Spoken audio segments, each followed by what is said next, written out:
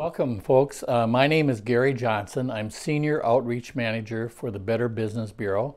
We serve Minnesota and North Dakota from our office in Burnsville, Minnesota. We also have offices in Fargo, St. Cloud, and Mankato. The Better Business Bureau was started here in Minnesota 107 years ago, and we are primarily a resource for people to check before they buy. You can come to us, and if you're thinking about doing business with a company, you can give us the company name, and we can give you information as to how they stand with the Better Business Bureau as far as their place of business, who the principals are, do they have any unanswered issues at the Better Business Bureau, or any government actions against them. That'll give you an opportunity to see how they've treated others in the past. We also handle dispute resolution. So if you are involved with a service provider that, say, didn't fulfill a contract or did shoddy workmanship, you can send a written statement stating your case, and we forward that onto the business for their response. And we do have a good satisfaction rate with consumers for handling these issues. Because if a good company gets your complaint from us, they typically take action because they don't want it to reflect on their grade rating or be on their record. So that's a bit of the Better Business Bureau, and why I'm here today is to talk to you folks about scams and frauds, and we want you to be wise, be informed, and be empowered. So hopefully we can get some of that answered today. Why elders are at risk. And like myself, growing up where in a time where we respected authority, we took people at their word, and we knew who the bad guys were, so to speak, and steered clear. But that has really changed. Now there are so many ways that these con artists and fraudsters can get our information and use us against us. You know, that circle on our backs of seniors where we grew up trusting people, respecting authority, that's put a big target on the back of our demographic. Another side of that coin is people over 60 control about 60% of the wealth and assets of this country. Again, another circle on that target where they think we have resources that they can attach. And then there are a lot of seniors that are on fixed income where they may be interested in how to add a little more gold to their golden years and be open to lottery and sweepstakes frauds and scams. And so those are some of the reasons that we are, as a group, targeted for these con artists. And you know, these when I do meetings and things like this, and when I say, have you ever been solicited over the phone, and everybody's hands go up, the phone calls are really coming in, and that's the most opportunity they have to reach us. And to give out information to someone, we'll talk a little bit more about that, about protecting your private information and requesting banks information, social security numbers, those kinds of things is what really targets and gains information from seniors. Some of the common schemes and frauds that are out there, telephone, mail, and computer, and we'll talk about how these three aspects of where these con artists get our information and use it against us, and we'll review that. The telephone is where they have the most contact with seniors. Because we were in that generation where we answered the phone, talked to people, and what we get a lot of times is someone calling purporting to be from your bank, your clinic, and there's some issues with your account. They want to verify information, and they'll ask the soft questions like, they'll say your name and you agree, your address, yes, that's where I live, and all of a sudden they'll ask you for account numbers or verifying those kinds of things. And if that contact ever gets personal, just hang up the phone. And if you get a call from someone purporting to be from the IRS or Microsoft or Medicare, Social Security, just know that these agencies don't reach out by the telephone. So just be aware that those things happen. And we'll talk a little bit more about some of the red flags. Have you been pushed to make quick decisions? This is one that is out there where they'll call and say things like your Social Security has been compromised, and if you don't cooperate and give us this information, your checks will stop. And so they kind of force you into, I don't want that to happen, and you get drug along the path. And you're offered, there'll be one thing that you may be offered to do a small favor for someone, like they want to send you a check, and for your help, you keep a portion, send your check off to a third party for the balance, and what happens is their check bounces and you're stuck. So we just want to make sure people don't get drawn into those kinds of things. And if you're asked to verify your information, and we'll probably beat this point pretty hard in this presentation, but they're masters at getting this information and using it against you. So those are some of the obvious red flags that are out there. How to avoid these issues? When we look at the best thing in the world to do is just hang up. But if you get drawn into these conversations, just take a deep breath and avoid making any on-the-spot decisions, like they need your help, or they need your information, they need your money, and they need it right now. Just take a breath and don't get caught up into that that information giving out. Caller ID is a good tool, and it's been around for a long time. But there are things that are changed in that aspect too, where they can use computer programs to make that call look like it's coming from Grand Rapids or even a neighbor or friend. So don't get caught up in that. Use your answer machine, screen your calls. If it's a friend or a relative, you can call them back. They'll leave a message. And giving out personal information like Social Security numbers, Medicare numbers, that's been a big thing too, where someone might call, say they're from Medicare and they're doing spot checks, and did you receive your card, and you agree with that? Yes, I got my card. Well, we're surveying a select number of people to make sure that our system is working properly, and then they'll ask for you to verify your number. And they brought you along a path sounding like they're just doing you a big favor and doing the rest of the seniors a big favor by tracking to make sure that the system is working. Just don't get caught up in anything like that. Hang up the phone. If it's a service provider that's asking for this information, give them a call and say, is there problems with my account? Those kind of things. So a real way to avoid that situation. Mail scams, lottery and sweepstakes ones that are big. You have won $10 million and a new Mercedes, or a trip to the Caribbean, and those kinds of things. We just want you to know that, be very, very cautious. If you didn't buy a ticket, you're not going to win a prize. And if you have to pay to win a prize, you did not win a prize. So we'll talk a little bit about how those con artists work in that regard.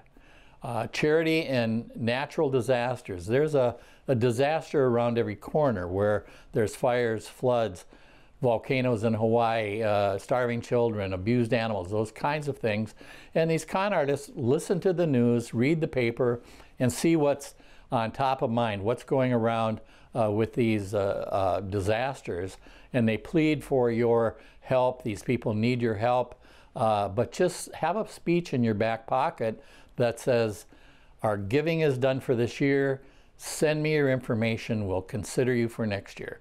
Hang up the phone, because if they have your phone number, they have your address. And if it is something that's worthy for you to take part in, at least you'll have time to review things and not do something on the spot. Medical treatment and devices. There's been a lot of calls going out to people through the mail and by the phone, where they're offering free back braces or knee braces, and Medicare is going to pay for them. And there's just been people that have been, that the Federal Trade Commission busted, and it was on my feed this week from them. There was 24 people, doctors included, where they were giving false prescriptions for these devices to the tune of about almost $2 million over the last 3 years. But they did catch that ring, but there are many more out there. So if you have an issue with where you might need a back brace or a knee brace, talk to your doctor and they can work out the details of your problem and contact Medicare for you. On the computer end, there's a lot of times where you may receive an email that wants to verify information. It could be from your bank or any other service provider that you're familiar with, but just don't go and give your information out if it's something you don't know about. Call your service provider, and we've said that before, but check it out without putting information online. You can click off of that site and delete it, and follow up if you so choose. Changes and updates to your accounts. These are things that happen a lot where they say they're changing over a system. They need to revamp your information to make sure that you receive your benefits or your information from your service provider, and they'll fish for your personal information. Again, it happens. Another one online, and it affects young people and old, is the romance scam, where someone might just want to find a social connection, somebody to spend some time with. And they'll go on a site like Match.com or Christian Mingle or any of the other sites out there, and they'll develop back and forth emails with someone, and that someone may invite them to go off of these protected sites and go on to another email address for one reason or another. And they'll build confidence that they are a soulmate, and all of a sudden now they're in love with you, and they want to come and visit and be with you face to face, but they need $500 for a plane ticket to come and see you. Or they've got a medical emergency and you're the only one that can help. And if they start asking for money, just be very cautious and don't get drawn into that. I know they can really build that relationship. They are professionals, and they're feeding back to the respondent in ways that they were looking for a connection, and they really felt the need to have someone in their life, and then they get someone that wants to take advantage of them. Friends in need. You may get an email from someone that you know, and you know they travel, and they might say that they're in London, they have been robbed, their passports are gone, their money's gone, and they need your help to get home. It may be, could you wire me $1,000 or $1,500 or something like that, and you know that could be true. They do a lot of travel or whatever, but before you would ever send money off, you just want to check with another friend, or even check with them. They're probably not even out of the country. So those are some of the computer scams that are going on, and we just want you to be aware that we can recognize some red flags on these computer outfits. Unsolicited mail, emails asking for information. Just delete the site and don't interact with them at all. Suspicious emails, again, requesting personal information.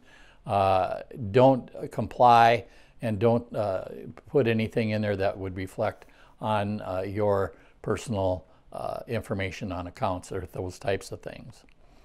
And then if someone just met you online, the possibilities of them falling in love with you without even saying hello face to face are very slim.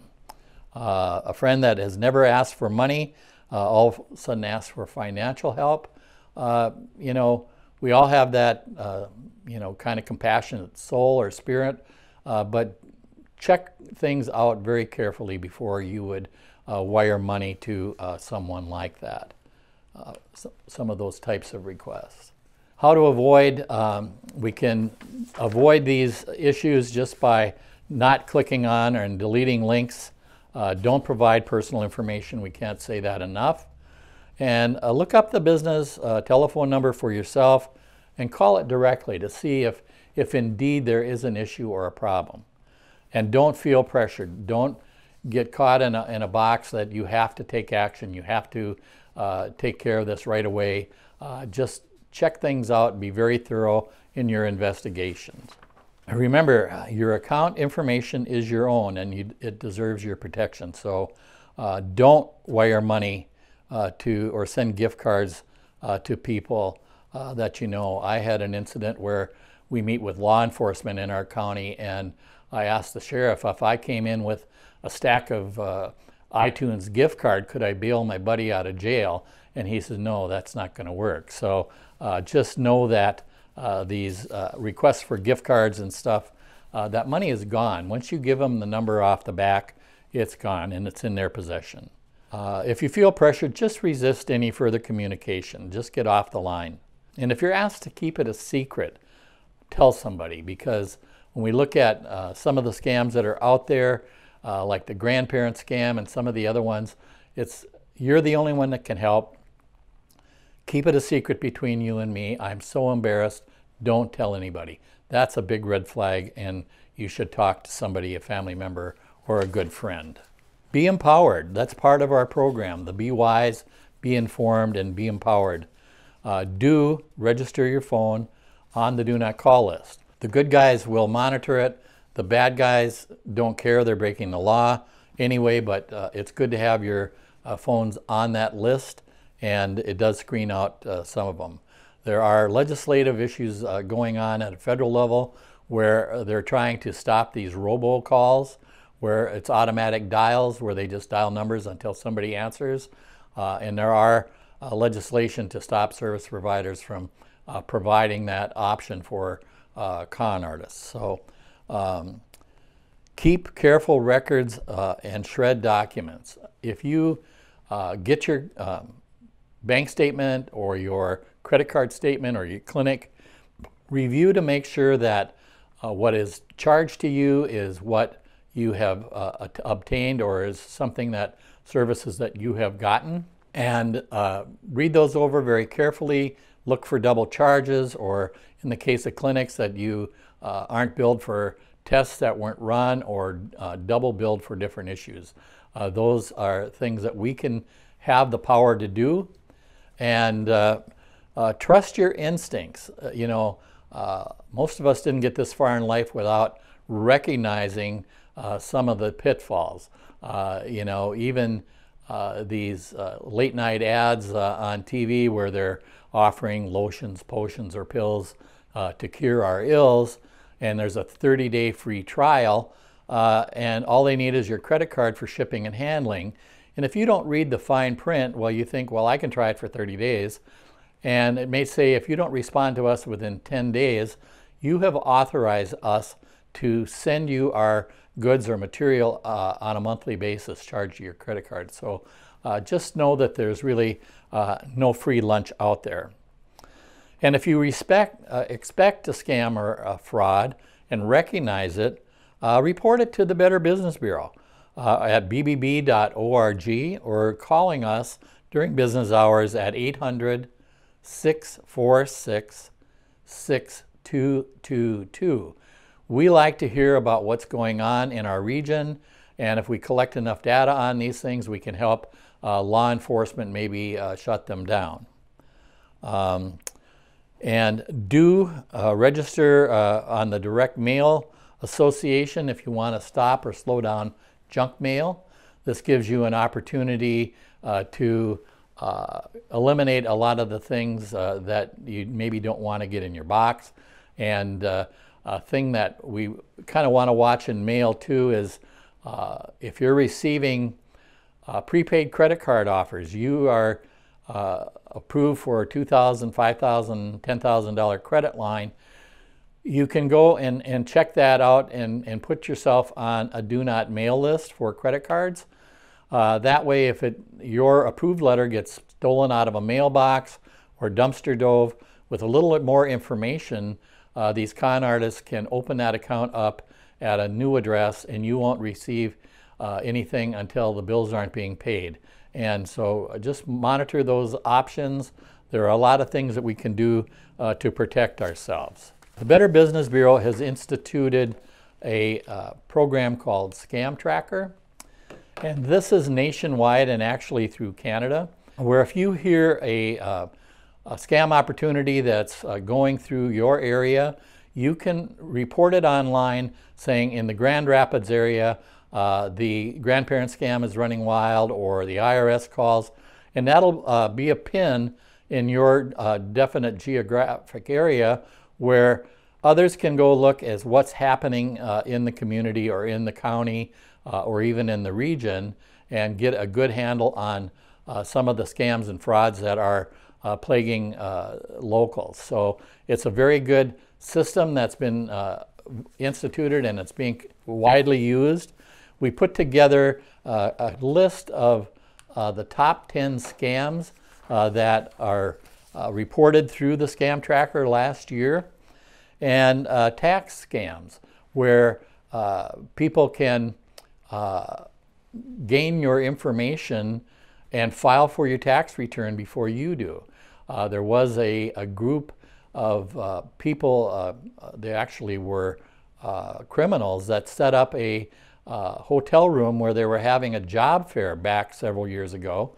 And so people came in and they had 8 or 10 booths set up that looked like legitimate companies, and they were asking for, if you were interested, to fill out a job application that gives them your birth date, your social security number, your address, and all that information that you would normally put on a job application. And then they took that information and filed for tax returns prior to when the W-2s came out, and the people had to, the money was already gone, so they had to work through the system to prove that they did not receive it. And you owe money to the IRS. That one has been around, and it'll keep on because it does work with some people. Debt collection schemes where you'll get a call saying that you owe money from the past and you aren't sure what's going on, and they bring some people forward to pay off an old debt so it doesn't destroy their credit rating, those kinds of things. Phishing emails or phone calls, information gathering has been a real primary scam and fraud, especially directed at our senior population.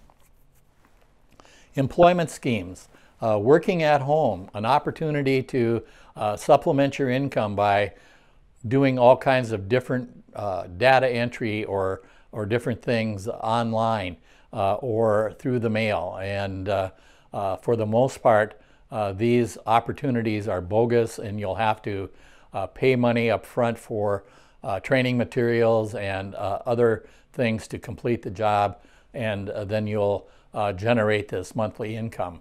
And it's really a bogus scheme to get you to prepay up front. Online purchases. Make sure that you're dealing with a reputable store or company, and know that, and check to see the box up if this is a secure site you're dealing with, especially if you're sending funds. And if you see something that pops up on your email or even on Facebook where there's this tremendous offer on a product and you want to go for it, just know that it could be a scam where you'll want to purchase this item at a very reasonable price. You send in the payment and you don't receive the item. So be very cautious of how you do online business. And it's a real tool to use, but it's also a tool now for the con artists. Gift card offers. You receive an email, say from Target or Walmart, that you have a $100 gift card waiting for you, and you just need to put in your information. Again, they're doing that phishing program with this, and they'll lure you in with a $200 gift card or any amount at a store that you recognize. be it a store that you use often, and you think, well, geez, that's a nice deal. I can use a $200 gift card. And so you provide the information. They now have your information, and the card never shows up.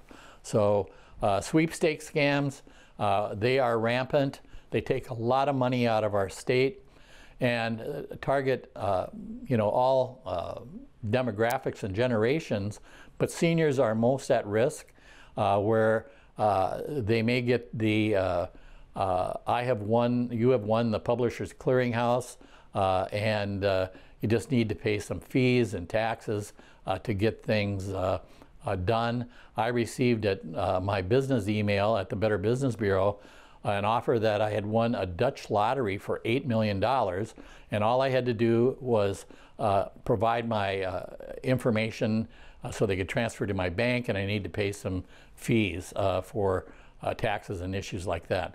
And I'm going, these people don't check their email list very well if they send it directly to the Better Business Bureau. So they're out there.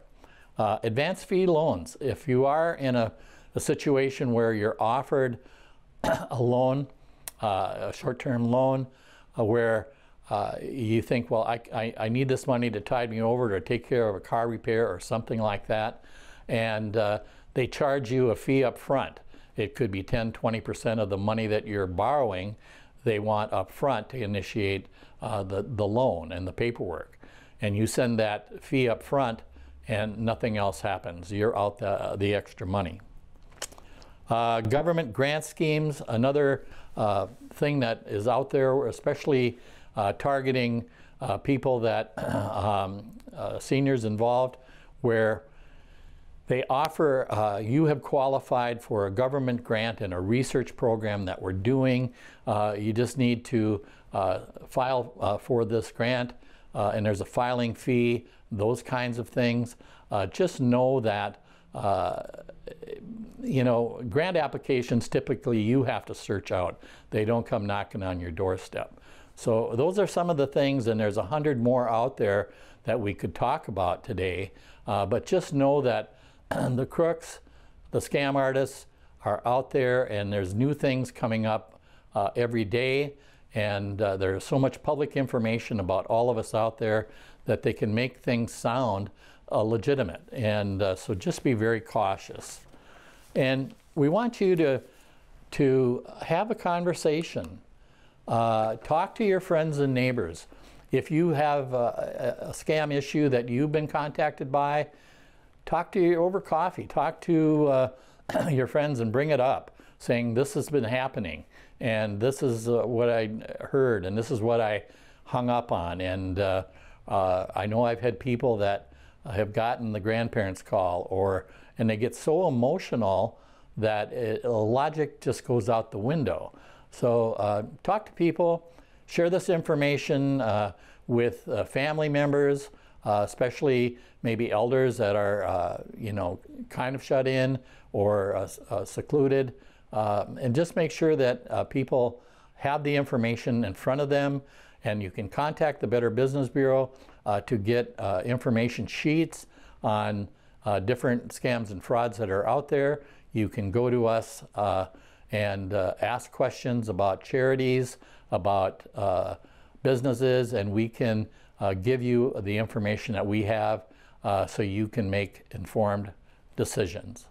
I want to thank the station for giving me this opportunity to share this information with you today, and the staff here and the management have been very accommodating, and I wanted to applaud that. Gary Johnson, be wise, be informed, be empowered.